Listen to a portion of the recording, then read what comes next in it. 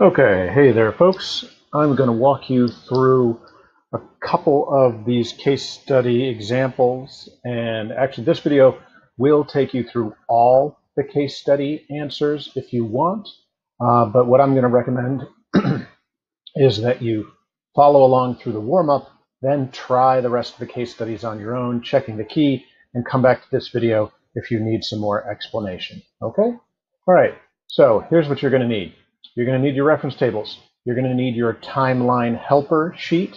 You're going to need that Algor Mortis flowchart, and then you're going to need the case study worksheet. Either you're looking at a printed out PDF or you've got the electronic editable copy.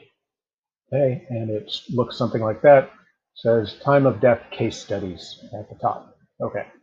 All right, so let's try these two warm-ups. Okay. Warm-up A, a corpse has permanent lividity and full body rigor. Determine the time that has passed based on both pieces of data.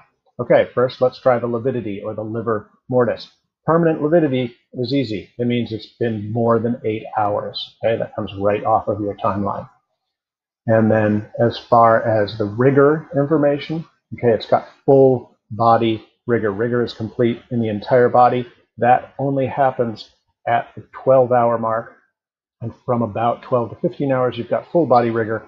After that, it starts to fade. So based on the two pieces of evidence, we can say, okay, it's been over 8 hours.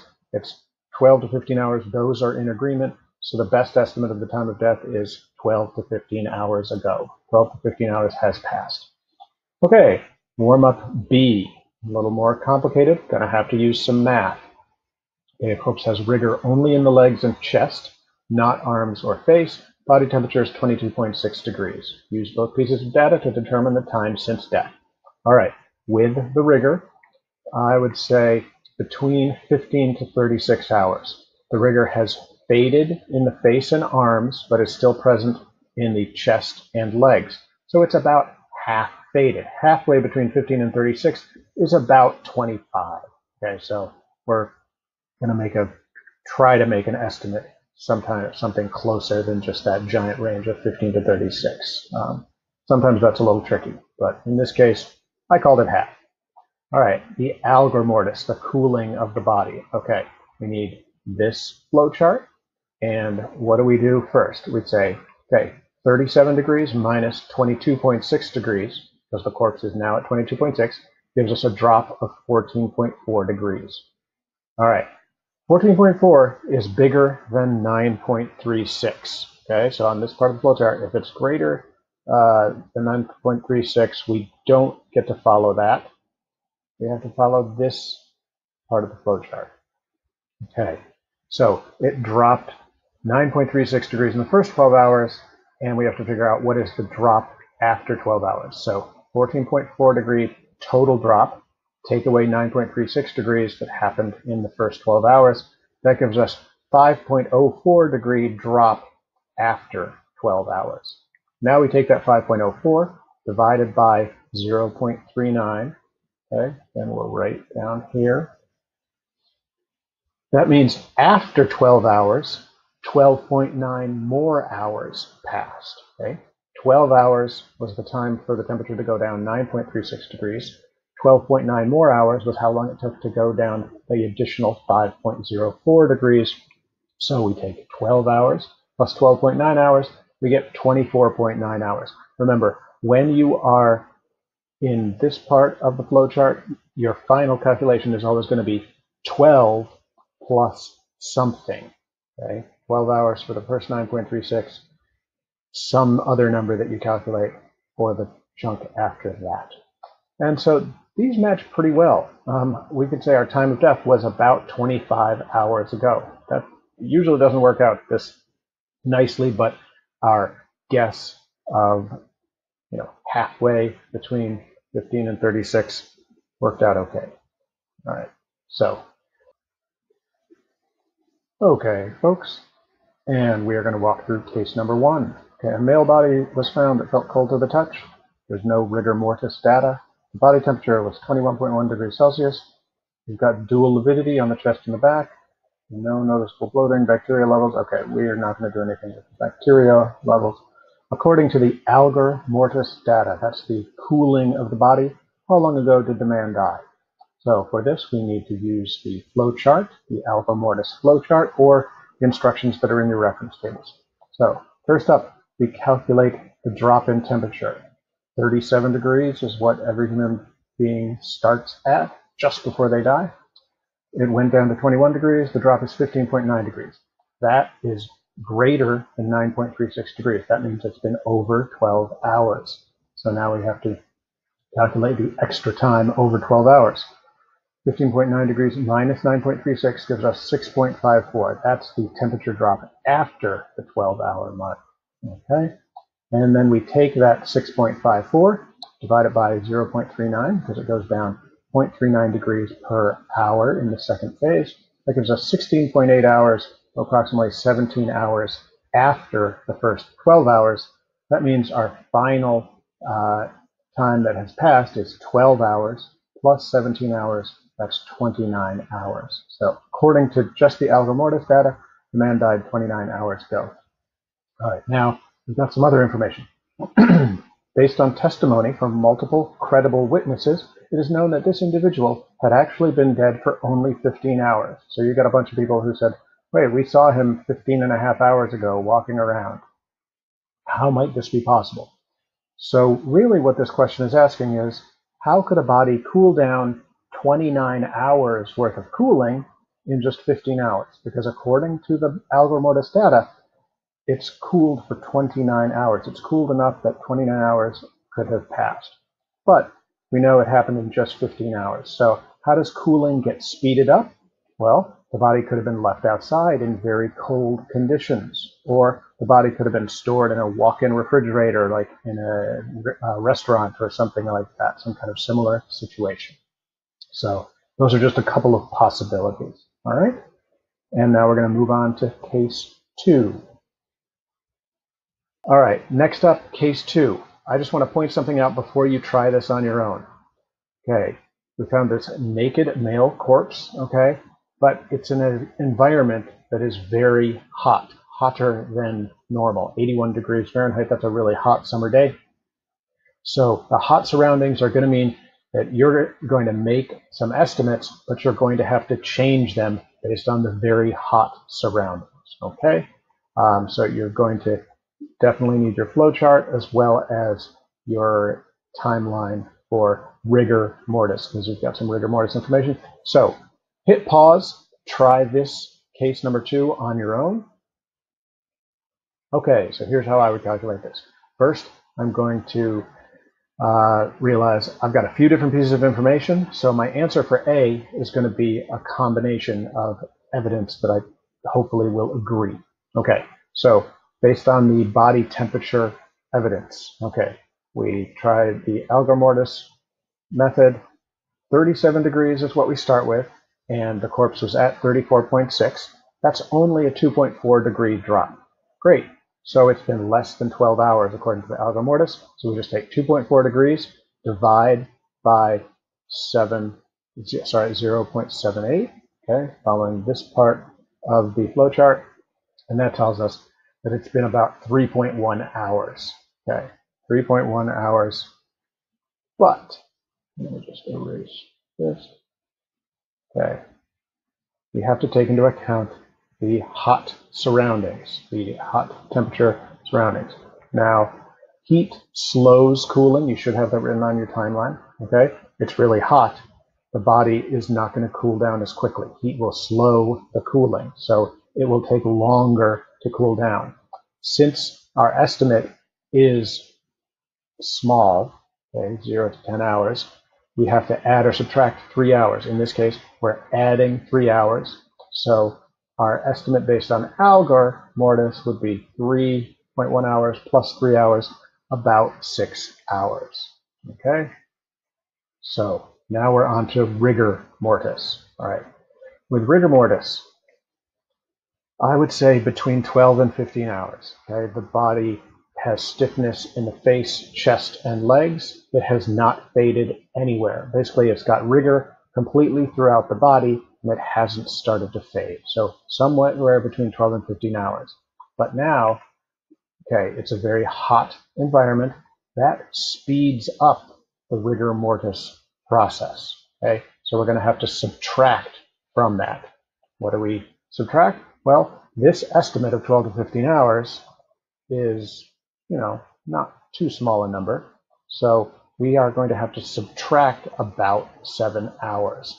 That means instead of 12 to 15 hours, it's a range of about 5 to 8 hours. Okay? Now, those actually agree pretty well. Algor mortis told us about 6 hours. Rigor mortis said between 5 and 8 hours. So the most accurate we could say is about 6 hours ago. Okay? Now, question C is actually kind of a poor question, but we'll give it a try anyway. The Algor mortis calculation. Insulation, okay, if the person was found wearing a heavy jacket, that insulation would have slowed the cooling process. The cooling would have taken a longer time. So we would add more time. Add about 3 hours, we'd get something like, okay, I guess our estimate would have been 9 hours. This is where it gets weird. Based on the current temperature, insulation speeds the rigor process. Okay, when things are warm, the rigor process happens faster. That means it happens in a shorter time. That means instead of 5 to 8 hours,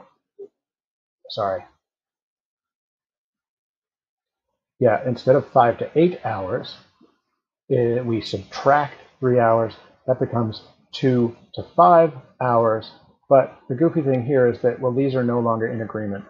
Honestly, with a question like that, once you start saying, oh, well, what if it was wearing a jacket, or what if it was doing this, or what if it was doing this, we don't have the actual data. So this is just kind of a poor question. But insulation slows the cooling process, and insulation speeds up the rigor process. Those are both true things. The data here just is not enough for us to do anything useful. Okay, so don't worry about question 2C. Okay, case 3. We've got a female corpse found mostly submerged near the shore of a small lake. The water temperature is 15.6 degrees. That's pretty cool. So we're in very cold surroundings. That means we're going to make some estimates. Then we're going to have to adjust them based on being in cold surroundings. Air temperature is 21 degrees. That's about room temperature. So that's not too hot, not too cold. We've got some information about rigor mortis. We've got a body temperature that is pretty cool. It's cooled down to the temperature of the lake. We got some information about liver mortis. Lungs were full of water, bacterial activity not significantly increased. We don't really know much about that. That's for a pathologist to determine. So we're going to come up with an answer for how long ago this woman died based on several pieces of information that we'll try to see if they're in agreement. Okay, first up, the Algor mortis calculations. Okay, we've got a temperature of 15.6 degrees of the corpse. That means it dropped by 21.4 degrees. 37 minus 15.6, 21.4 degree drop. That's larger than 9.36. So we're not following this part of the flowchart. We're following this part. That means in the first 12 hours, it went down by 9.36 degrees. What's the second drop? 21.4 minus 9.36. After 12 hours, it went down 12.04 degrees. 9.36 plus 12.04 adds up to the total drop. Anyway, now we take that 12.04, which is the drop after 12 hours, divide by 0.39. We're right here. We come up with 31 hours after the first 12 hours. So our estimate is 12 hours plus 31 hours gives us 43-hour total. But now we have to modify it based on the cold surroundings. Cold speeds cooling. Cooling will happen in a shorter amount of time, happens faster. So 43 hours, take away 10, gives us 33 hours. How did I know to take away 10? Remember, I gave you some plus or minus estimate numbers that I recommend you using. And if your estimate is a number, bigger than 25, I think I said, then you add or subtract about 10 hours. Okay, so our Algor estimate is 33 hours. Now let's do our rigor mortis. What do we know? We know we've got rigor mortis in the entire body except the face, so it's just started to fade. It's over 15 hours by a couple hours. Okay? It's only started to fade in the face, so 15 to 20 hours is pretty good. But then it's in a cold surroundings. Cold slows rigor. It makes rigor happen more slowly. It takes more time. This number, 15 to 20 hours, means that we add about 7 hours. So 15 to 20 becomes 22 to 27 hours. So our rigor estimate is 22 to 27 hours. Okay? Now, livor mortis. Livor mortis present, did not disappear when pressed. That means the livor mortis or lividity is permanent. Okay? So liver tells us, lividity tells us that it's been over 8 hours. But cold slows the lividity. It makes it happen more slowly. It takes longer. So we add 3 hours to our estimate. So our lividity data tells us, okay, it's been over 11 hours. So what do we got? Algor mortis tells us 33 hours. Rigor mortis tells us 22 to 27 hours.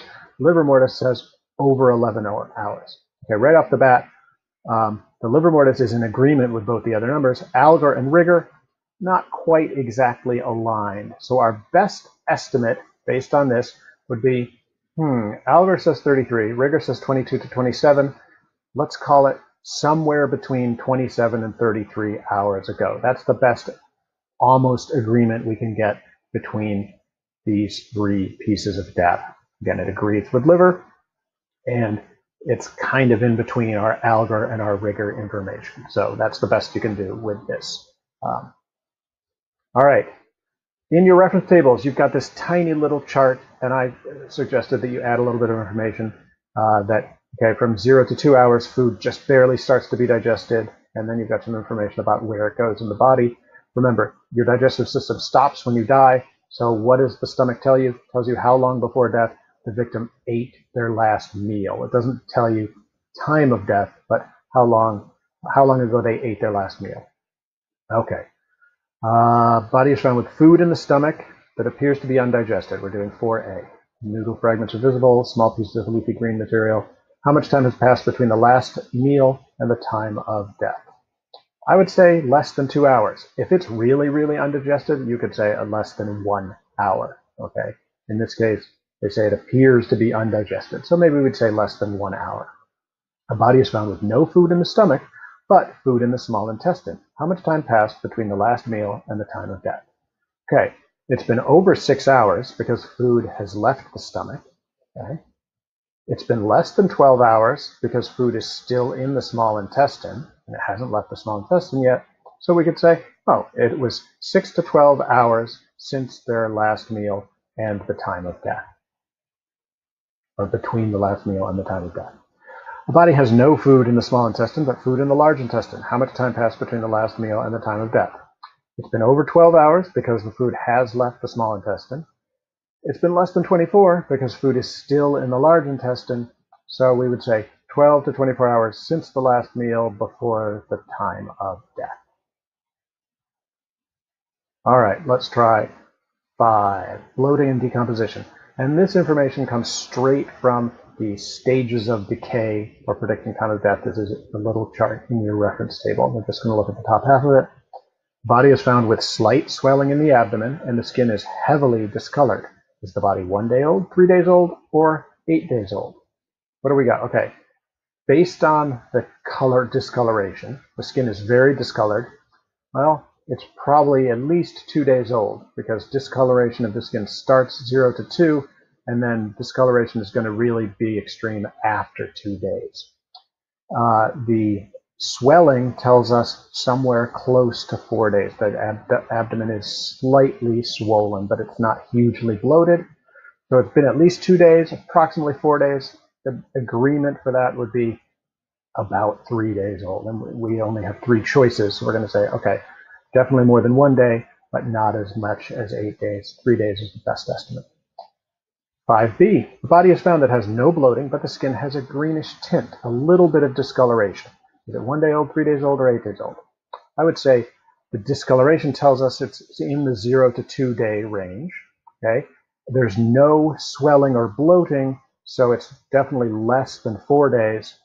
I would say that's closest to 1 day out of those 3 choices. Okay, it's in the 0 to 2 day range. It's less than 4 days. 1 day is a good estimate. 5C, a body is found that has severe bloating and the skin is extremely blistered and peeling off. Is it 1 day old, 3 days old, or 8 days old? Well, severe bloating means 6 to 10 days. Okay? The blistering means it must be at least 4 days, something past 4 days. So 8 days old would be a good estimate out of those 3 choices. Okay? And again, if you have to use this chart, the data you'll get will be pretty closely matching this. They're not going to ask you to make wild guesses with this. Okay? Thank you for watching these case studies. And if you can make it through these case studies, you will be in good shape for the required assignment quiz. Okay?